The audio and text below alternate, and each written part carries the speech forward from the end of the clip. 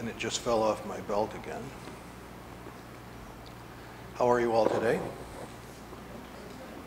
Okay.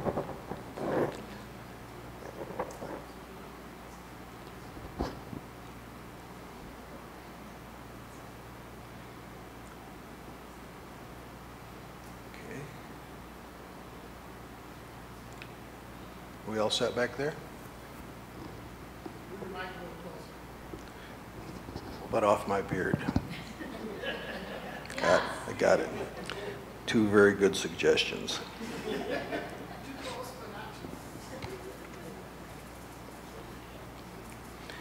Today our passage is 2 Samuel chapter 14. We've been going through 1 and 2 Samuel since May of last year, and we're drudging our way through it. Very interesting passage today.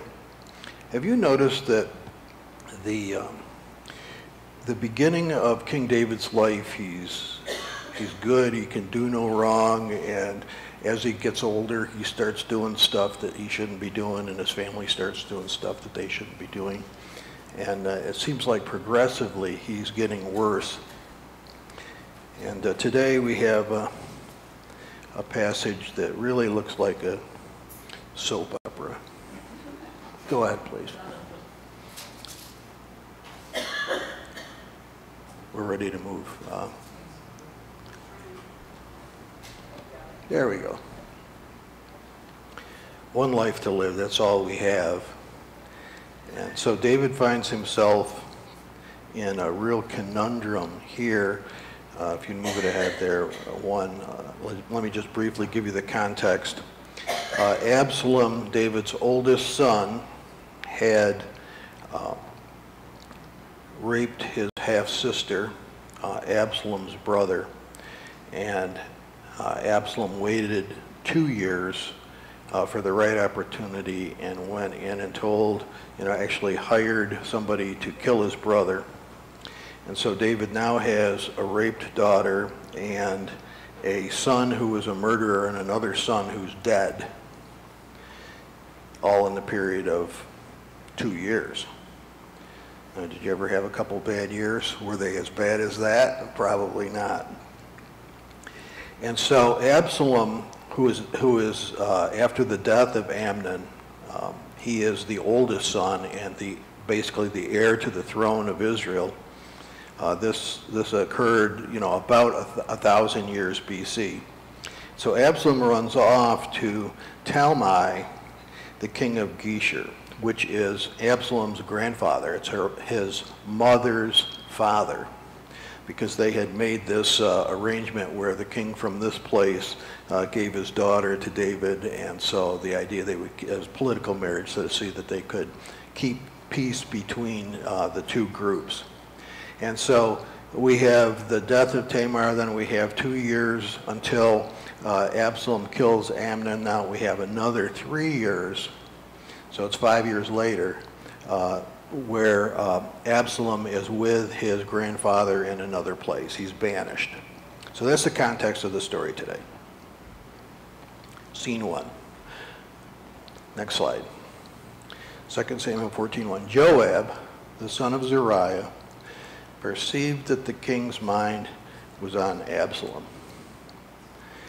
And it doesn't say this, but I believe, because this is the way I would think anyway, how can I make this knowledge work for me? Joab is David's head of David's army. Joab is also a cousin. And he sees after this period of time that David wants to bring Absalom back. He misses Absalom, even though Absalom has done this horrible thing, killed his firstborn son. He probably was thinking about it as, well, Amnon did rape Tamar, and so I can understand how, maybe he would be angry enough to kill him. We've all heard people say, if anybody does anything to my daughter, they don't need to worry about the law. I'll take care of it myself. We all know people that have said that. And so perhaps David was thinking that way, and maybe I should cut Absalom some slack. He's not really saying it, but he's thinking it. And Joab has been with him basically all his life because they're closely related people. And so he sees that David wants to bring Absalom back from his banishment, which he's been gone for 3 years. Next slide. I put this in here especially for the younger people.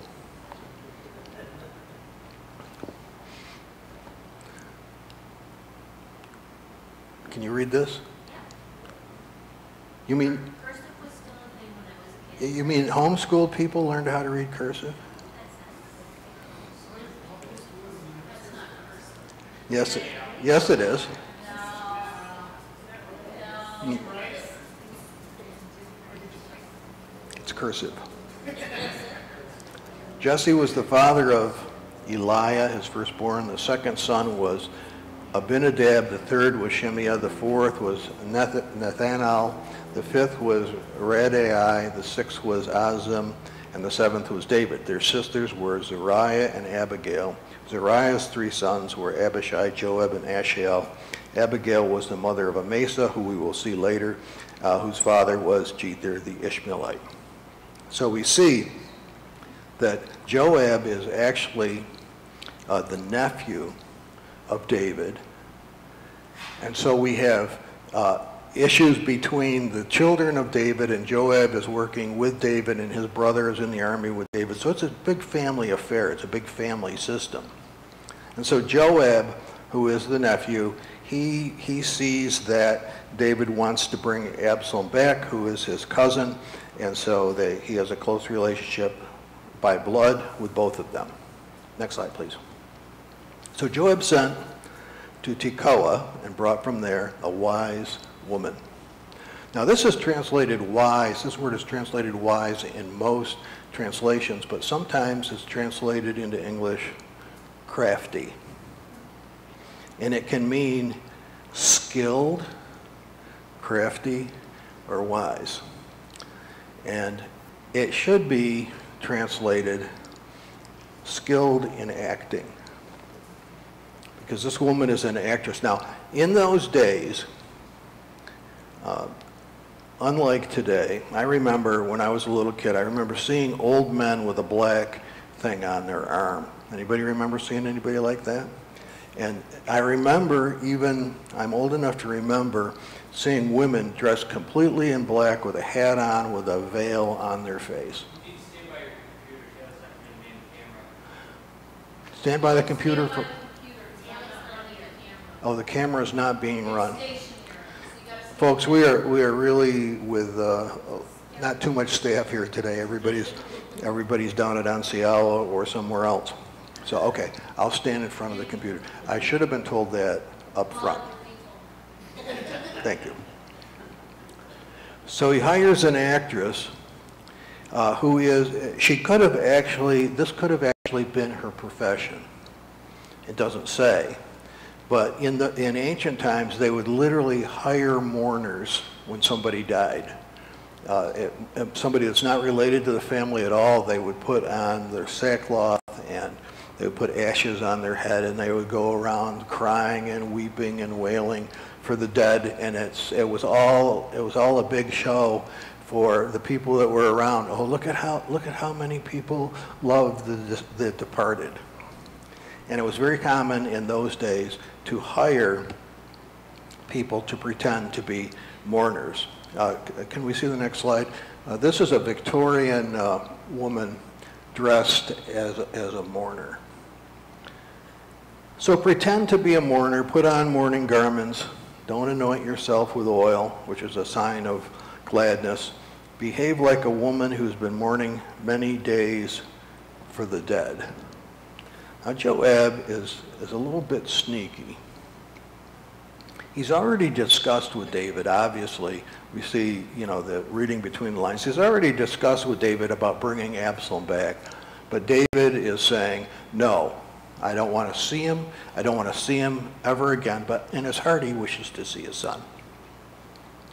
And so Joab is thinking, this is between the lines too, I can make David happy, and I can set myself up good with Absalom, because he's the heir to the throne. He's now the oldest, so he'll be king next. And so Absalom will be happy that I brought him back. David will be happy that I fixed it, and politically I'm going to be in a good shape for the change of the guard, because David's getting older and someday he's going to be gone, and Absalom will be king, and Absalom's my cousin and he'll be my friend, and I'll still be in charge of the army, and everything will be cool. Kind of like politics today. Now, you say, how do I know that? Well, that's the way I think. You know, we've got situations where we have to position ourselves in a good spot. And so that's what Joab is trying to do. So he hires this mourning woman. Next slide, please. Go to the king and speak to him as follows. And Joab put the words into her mouth. I don't know if you can see that. It's not a very good picture, but the last line in this script is, I've got a feeling we're not in Kansas anymore. And so you know the movie that this comes from. I assume you do. So Joab writes the script for this woman to say. He's the producer of this movie, or of this soap opera, or whatever it is. So she comes. What's your trouble? Alas, I'm a widow. My husband is dead. Your servant had 2 sons. They fought, oh, that moved over too far there, at least on my slide, with one another in the field. There was no one to part them, and one struck the other and killed him. So, she has 1 child left. The other one has been murdered. Her husband is dead in an age and day where there was no such thing as welfare. There was no such thing as Social Security retirement or anything like that. And so if this other son is punished with a death penalty, she will absolutely have nothing. Now this is reminiscent of the first couple chapters in the Bible. You know, the first 3 or 4 chapters that you read when you were 11. And then you got to that chapter with that long list of names, and that was as far as you got in the Bible. You remember that? Well, before you got to that long list of names in the first book in the Bible, you have Adam and Eve, and they have 2 sons, and one son kills the other. And if you follow the story, they said about Cain, you know, he's killed his brother and he deserves to die, and God says to them, if anybody kills Cain, then the punishment will come upon them 7-fold. And Cain goes off and says, you know, I'm good. You can't touch me, because if you do, you'll be punished 7-fold. And so in this case where the one brother killed the other, God let him off the hook. And yet he had a mark on him, and wherever he went, it's called the mark of Cain, and this is what we see with people who have committed murder and are doing long terms in prison. They've got this burden on their heart for what they have done, you know, this guilt for what they have done. And so this is a fictitious story. But she brings it up because Joab has put her, thank you, Joab has put her, let there be light. He's put her up to this. So she comes before David, who is the king and judge, and she presents this story. She needs his help to save her son from being executed. Next slide, please. Verse 7. The whole family has risen against your servant. They say, give up the man who struck his brother so that we may kill him for the life of his brother whom he murdered, even if we destroy the heir as well. Thus they would quench my one remaining ember and leave my husband neither name nor remnant on the face of the earth. In other words, we need to make an exception here for my boy.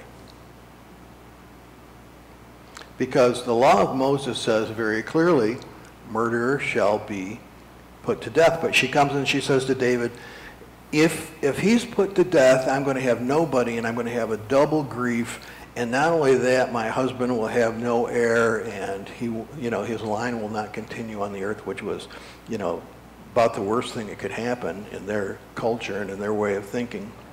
And so she pulls on David's heartstrings. Now, what does the law say? Next slide, please. I'm not going to take the time to read it to you because it's a whole chapter, but basically, it gives Numbers chapter 35 gives the law concerning murder. What is premeditated murder? What is the punishment? What is unintentional murder? What is the punishment? What is required to convict? Now, in this case, this fictitious person that she is presenting to the king, this person could not be convicted under biblical law because it required 2 or 3 witnesses. Nobody could be convicted without, even on the testimony of an eyewitness, they could not be convicted because the eyewitness might lie, and therefore innocent person might be put to death for a lie. And so it required 2 and at best 3 people who see it. It's like this thing. Did you see this thing with Salman Rushdie the other day? He's the guy, this is not in the sermon, but he's the guy that wrote the Satanic Verses. And they put I think it's called a fatwa. The Muslims put a fatwa on him, which meant that if anybody kills him, they'll give him it was a lot of money. I forgot what it was. This was years and years ago. Well, somebody came and tried to kill him at Chautauqua a couple days ago. Walked up to him, stabbed him a whole bunch of times, nearly killed him. And that would be two or three, talk about 2 or 3 witnesses of a whole group of people that were there and saw it happen. So under biblical law, if this author died, then under biblical law, he would be deserving of death because he did it open and notoriously in front of a whole lot of people. But in this case, in this fictitious case, the 2 boys are in the field and nobody else is around. There's nobody there to pull the one boy off the other, she says. And so therefore, he literally could not be convicted according to the law. But he would be banished. And when somebody, commits a murder and it can't be, he can't be punished by death, then there were I think 6 cities which that person could run to. So it doesn't really line up completely with the biblical law, and really if David had looked at the biblical law, he could not have convicted him. But David wants to let him off the hook anyway. Now, David here pardons somebody, and there's nothing in the law of Moses that gives the king or leader the right to pardon anybody. But from earliest times, leaders of countries have pardoned people who have committed crimes.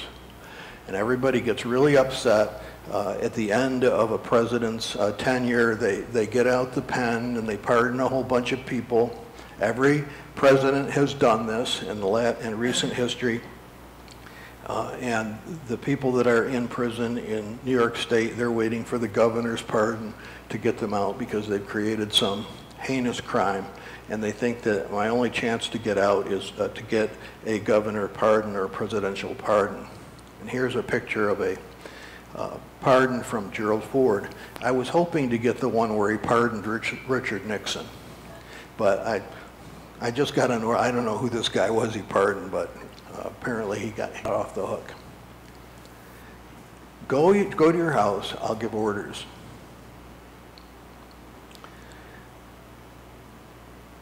What's missing here?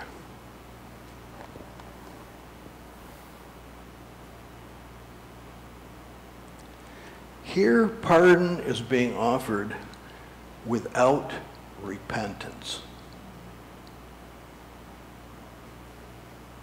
Absalom, I'm just telling you so that you know, even if you read ahead, Absalom never has a change of heart. He's not sorry for what he did at all.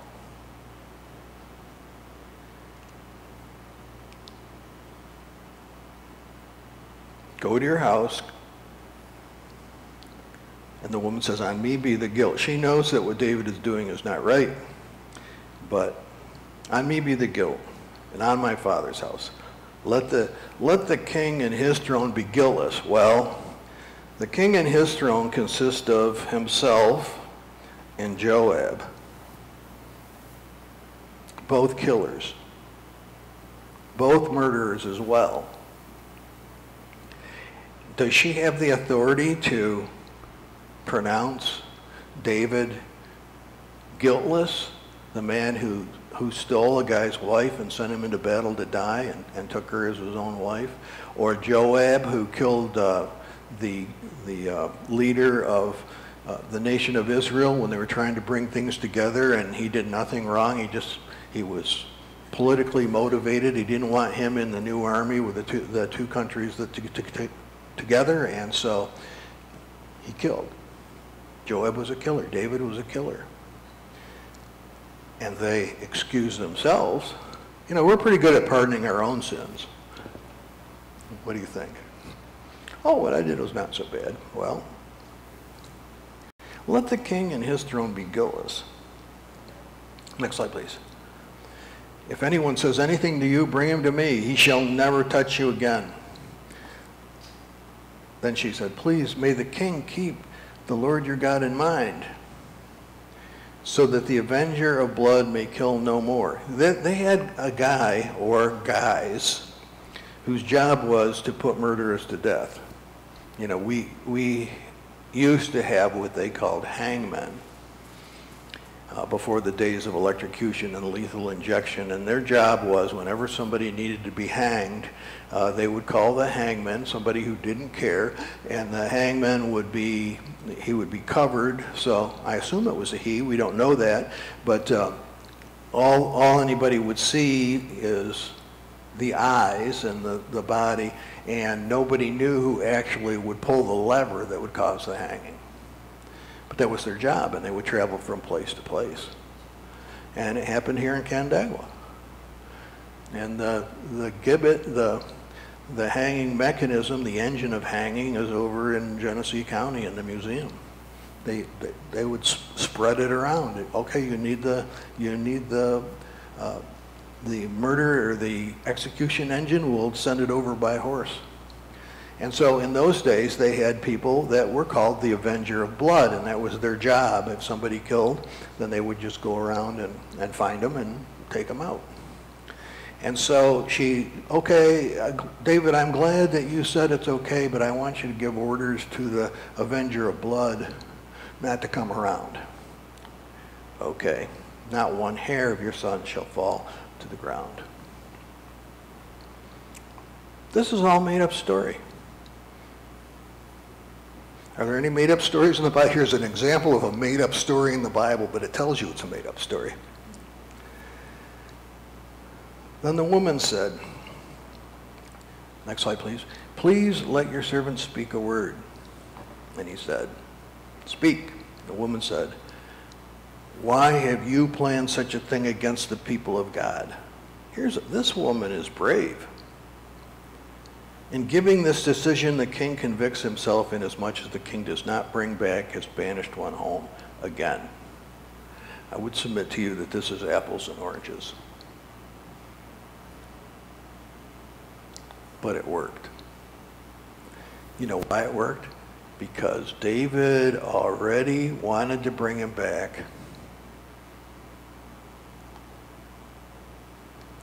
And he heard what he wanted to hear. You know, I think I'd be a little angry if somebody came, pulled this trick on, gave me a fake story and brought me around and said that I had to do what she wanted me to do. But David is happy. He doesn't criticize her at all. Hey, you're right, I need to bring him back.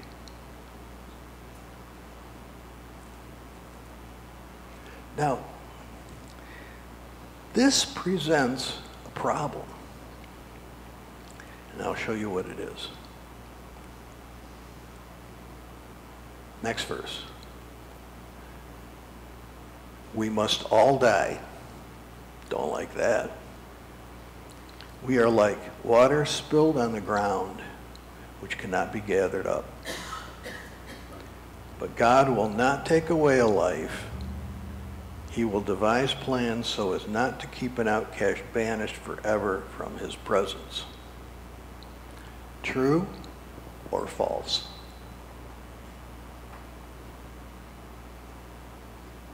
So here's a piece of theology right here. This is Joab's theology.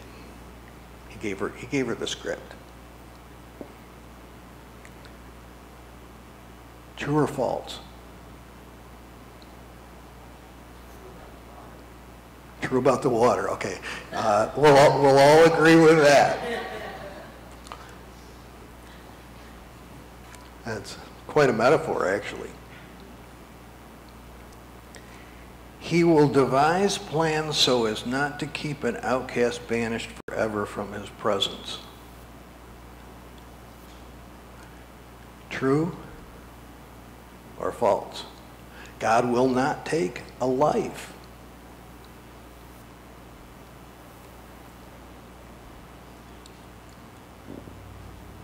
Eye for an eye, tooth for a tooth. No, God's not like that.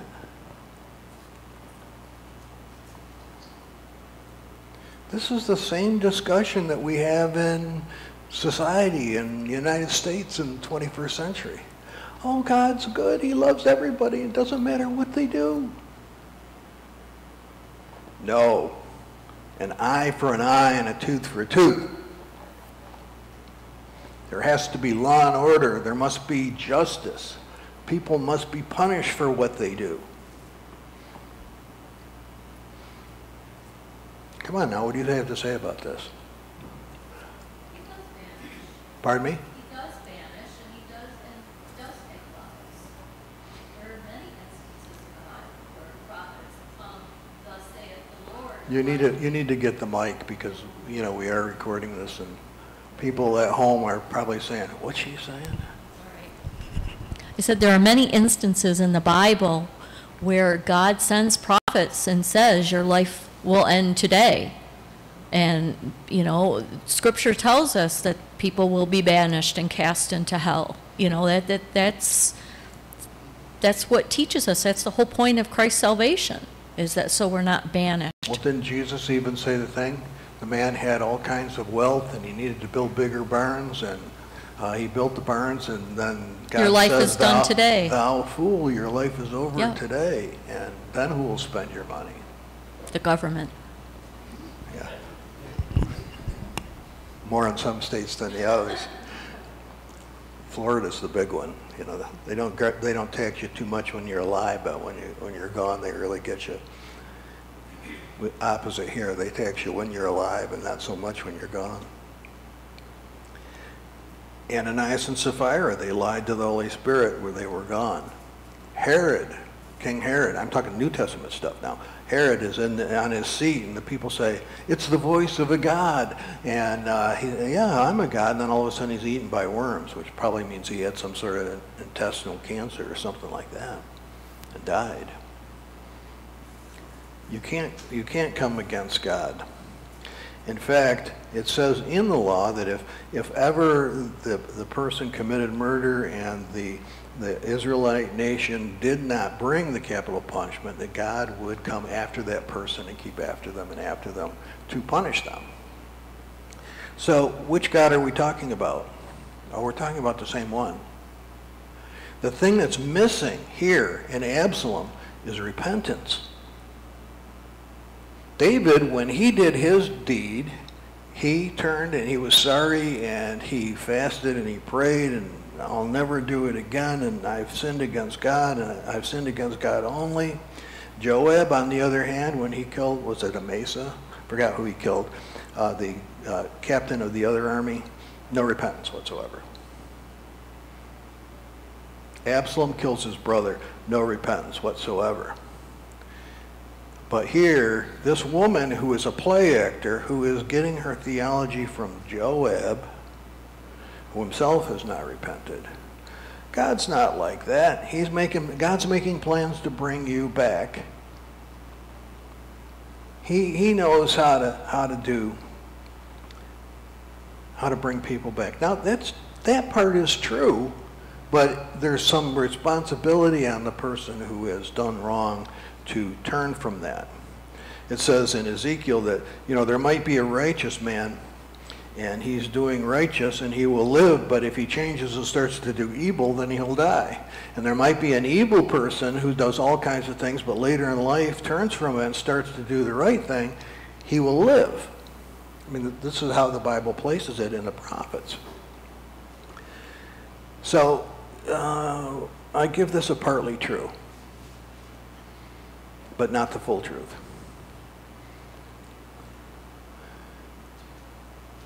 Next slide, please. The king will hear and deliver his servant from the hand of the man who would cut both me and my son off. Your servant thought, the word of my lord the king will set me at rest, for my lord the king is like the angel of God, discerning good and evil. The Lord your God be with you. So she gives him the blessing. Okay, you've made the right choice, David. Next slide.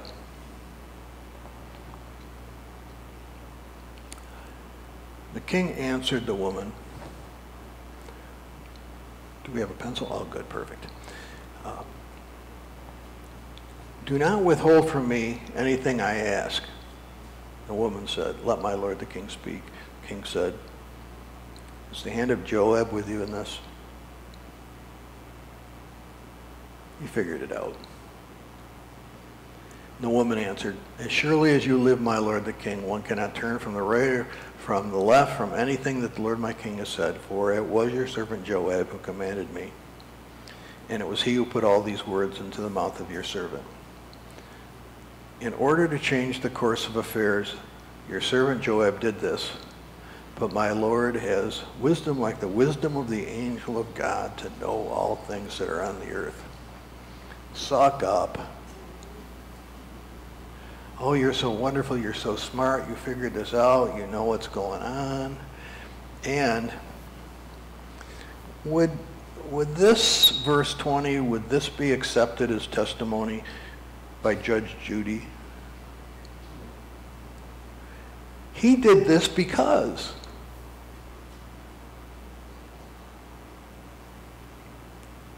he wanted to change things for the better. Doubtful. We'll see in passages ahead. Very doubtful. He's trying to position himself for the next generation of kings. Next one, please, Jonah. Scene 2. And again, next slide. We've moved to another place. The king said to Joab, very well, I'll grant this. Go bring back the young man Absalom. Joab prostrated himself with his face to the ground and did obeisance and blessed the king. And Joab said, today your servant knows I found favor in your sight, my lord the king, and that the king has granted the request of his servant. So Joab went off to Geshur and brought Absalom to Jerusalem. I don't want to let too much out of the bag here, but this was bad. You know why it was bad? Because Absalom has this burning anger in him. Because when Absalom's half-brother Amnon raped his full sister, David never punished him for that. He does not like his father because he feels that David should have done something to Amnon and he didn't, and Absalom felt he had to kill his brother for the honor of his sister, and so he does not like his father. And we're going to see some things happen in the next episodes of the One Life to Live, problems that are going to result because of this. Then the last one, second to last one. King said, let him go to his own house. He's not to come into my presence. So Absalom went into his own house. He did not come into the king's presence. So he's living down the street in Jerusalem, which was much smaller in those days. And he's living there, but he cannot come into the presence of the king because the king is still furious with him for killing his other son. And there's still problems in the family. And he's living in town, and never the twain shall meet. Next slide. Now the editor here gives us some information that we didn't know before. In all Israel, there was no one to be praised so much for his beauty as Absalom. Anybody know who this is? Yeah, Fabio. He's like the most manly guy in the world. He's probably old now.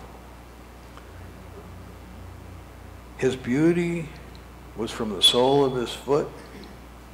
Can you imagine that? He has beautiful feet. Have you ever seen people's feet? They got toenail fungus on them. From his feet to his head, no blemish, not a pimple on the guy. When he cut the hair off his head at the end of every year, when it was heavy on him, he cut it. He weighed the hair of his head 200 shekels by the king's weight. I think this has got to be, an exaggeration to say, a big pile of hair. How much hair does he have? Oh, mega hair. He's good looking. He's smart. He's cunning. He's ruthless. He's angry. And everybody likes him. This description of Absalom is the same description of Saul, the previous king. He was head and shoulders above everybody else, and he was good looking, and all the women liked it. It's almost exactly the same description of Absalom. And not only that, he is in the next in line to be the king's crown prince because he is the oldest living son of David. And everybody thinks he's cool. They don't care that he killed somebody.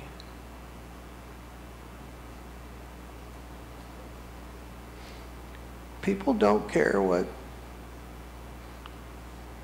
Hillary did.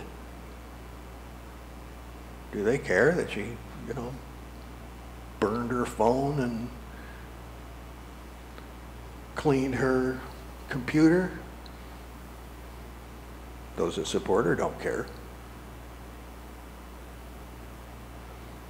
Those that don't support the former President Trump? Those that do support him? I don't believe that. He couldn't have done that. See, I'm equal opportunity describer here. When some politician is smoozing you, and they agree with what you think, you don't care what their personal life is like in general. Now, of course, that's not true for all. You like Trump, defend him. You like Barack Obama, you defend him. What do you mean Obama gave all those guns to the Mexicans? No, we don't care.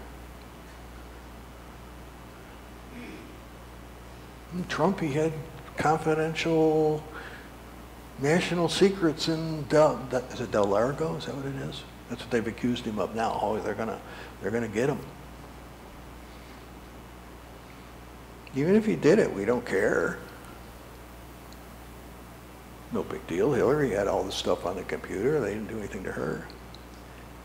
What I'm trying to make a point here is that Absalom was liked. And he knew it. And deep inside his heart, he knows that he's going to be the next king.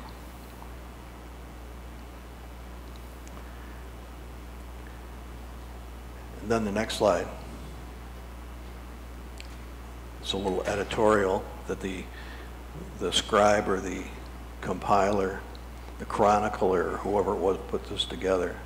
There were born to Absalom 3 sons, a daughter whose name was Tamar, and she was a beautiful woman. Of course she was a beautiful woman. Her father was a beautiful man.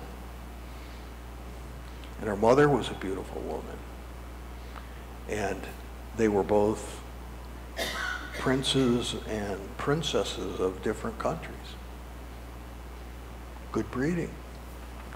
He's in the place to take over for his father. Now, let's pass that microphone around.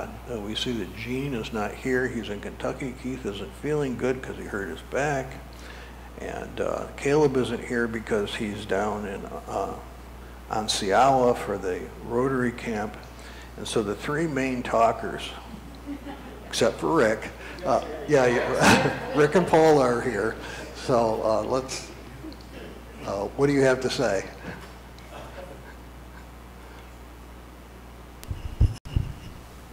Yeah, I think, you know, thinking that you can skirt the law without consequence is the beginning of real self-deception and delusion to me. But I think you referenced Ezekiel as well.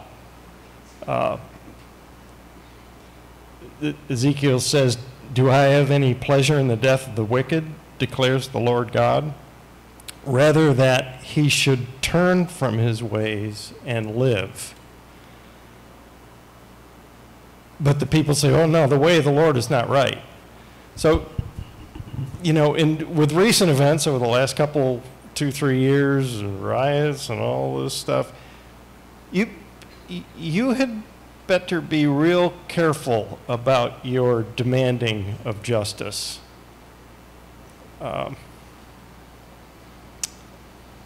For yourself. You know, if you are a bit delusional and unrepentant, but you want justice for others, you want penalties put upon others, be careful about what you ask for. It may return to you unless you're repentant.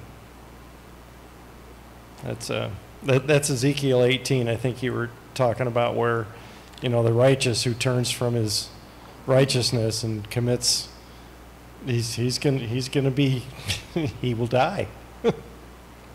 Yep. Thank you for pointing out where that is, and thank you for pointing out that the pleasure of God is not to punish, that people might turn and live.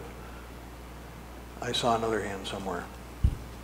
Was that you, Paula, or are you just saying that you're usually the talker? Oh, okay.